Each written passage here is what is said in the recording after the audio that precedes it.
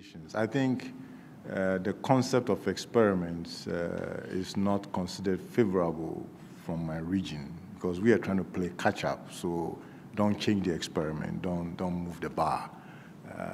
The more we keep things stable, the faster we can maybe connect with the rest of the world.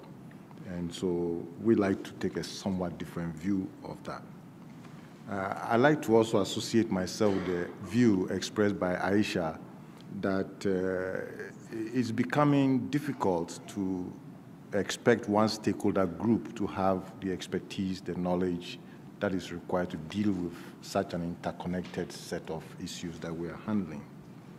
And I think governments in my environment are beginning to also appreciate that and are trying to exploit the multi-stakeholder approach.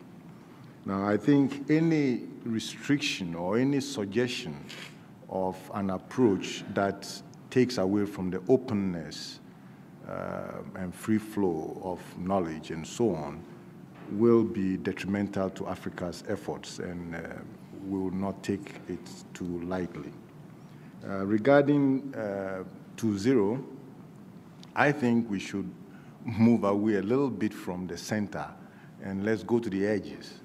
I believe it is local policies, largely, that affect access, that affect the community, the building of capacity to support the access that is to come. And so finding out the right policies that increase investment, that grow the community and make the community strong is really where we ought to be going. And we should be looking for more concrete things. I don't think the abstract things helps with people who are trying to play catch up. So we should be looking for things like, how do I put an exchange point and do things?